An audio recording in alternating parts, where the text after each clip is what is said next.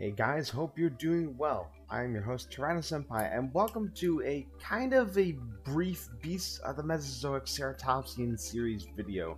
Since you guys really seem to like the Tyrannosaur news video I did, I decided I'd be covering Beasts of the Mesozoic a little bit more often. So this is what we're going to do. In today's video, we're going to be talking about some of the newer figures that are going to be coming soon from the Beasts of the Mesozoic line.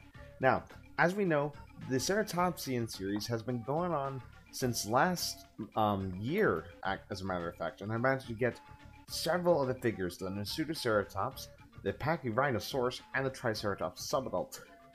All three of which I have unboxed on the channel. And today, we're actually going to be talking about some Ceratopsians that are going to be coming in the future after Wave 3 hits, when it's expected this September, if not later. Now, with these figures, there are two specifically we're going to be taking a look at: the Protoceratops and the Psittacosaurus. Because these dinosaurs were released in Wave 1 as 1/6 scale models, making them in scale with the entire Raptor series, but not in scale with any of the Ceratopsians. But David Silva announced that he would be making 1/18 scale models of the Protoceratops, Psittacosaurus, and the entire Raptor line. And today we're going to be taking a look at just what kind of Ceratopsians have already been shown off.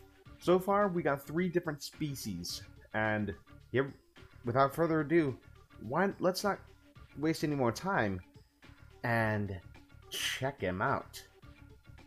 First up on the list, we have the Protoceratops andrewsi. It looks really good. I like the paint job, and this is like a size comparison to a penny, and this is absolutely tiny. Look at it. It's so absolutely tiny. Now, with these figures, David Silva has said that there's going to be interchangeable hind legs, which will allow them to bend in a way. Like, you see, this leg here is straight back, is like straight, but the one over here is bent, which is really good. These stands will also not have like a pole for them to help support them. Instead, the figures will have a hole in their feet, where they will be attached to a tiny little poker on the bottom, basically, and that's how you stick them on there. Now, the Raptors will be different. They'll actually have like a clamp rather than a hole in their foot. But this looks really good. I'm glad to see that David Silva is actually giving these things like a proper stand so you can pose them like so dynamically. Also, I just love the fact that they put a penny here just to compare how small this thing was. And it only gets put into more of a perspective when we take a look at the 1/6 scale model that was released. In terms of like accuracy, these two like match almost perfectly. The only thing I had to say that's different is the fact that the Protoceratops here is more brightly colored than this one, and whereas this one has like an off-white, there's kind of like a yellowish color, like spread about, where this one's like off-white all over the place, which is kind of boring in comparison to this. But otherwise, this is fairly accurate to what its predecessor looks like, and I'm really happy about that. This is definitely a dinosaur I'm going to be getting, by the way. Not this one, but this one, because I want all my dinosaurs to be in scale. And this is the Protoceratops compared to the Zuniceratops, Cosmoceratops, Wendyceratops, and Centrosaurus. Yes, it's the odd one out. But yes, the Zuniceratops is the smallest one in the line so far, I think. At least until this guy gets released. And oh my lord, the size comparison between these guys, especially with the Centrosaurus, it dwarfs this Protoceratops so much. Look at it. It's so tiny. It's adorable, really.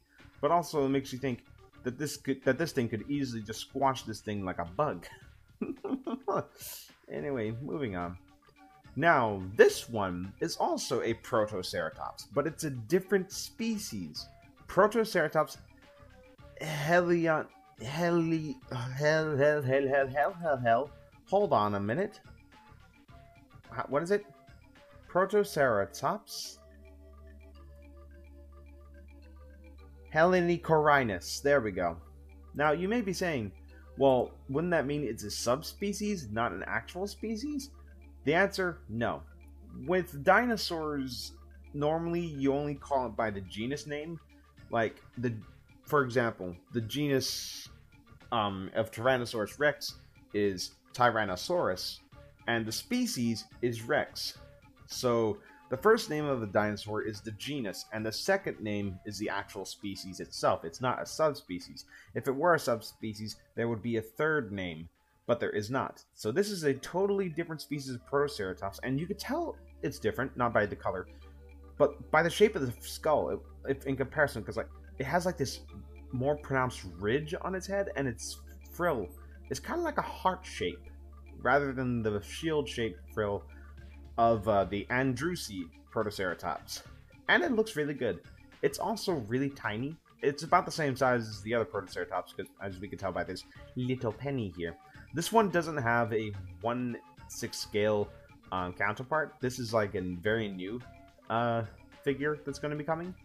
But there is a size comparison from the Centrosaurus, the Wendyceratops, the Cosmoceratops, and the Zuniceratops, and once again, it is dwarfed by these things. I just love how David Silva could put so much detail on such a little itty-bitty figure like this, and it's so cool. Look at that. Look at all that detail.